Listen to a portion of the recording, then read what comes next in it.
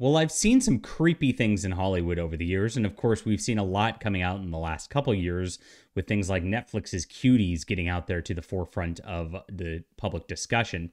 But this one kind of takes the cake. I watched this unfold on my feed earlier today, and I kind of couldn't believe it, though I can believe it. It's Hollywood, and these people are disgusting. But here it is.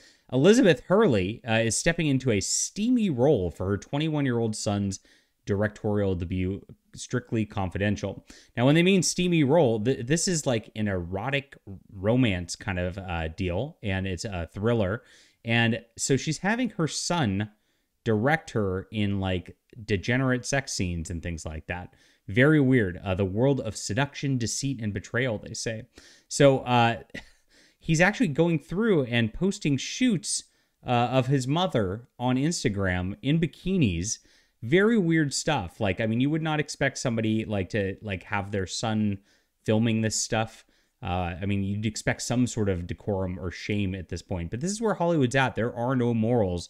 It goes down the line to your kids at this point, and this is exactly why we have to protect our kids from the Hollywood morality that's out there. Absolutely disgusting stuff. And gosh, I better not go to see this, my friends. Disgusting.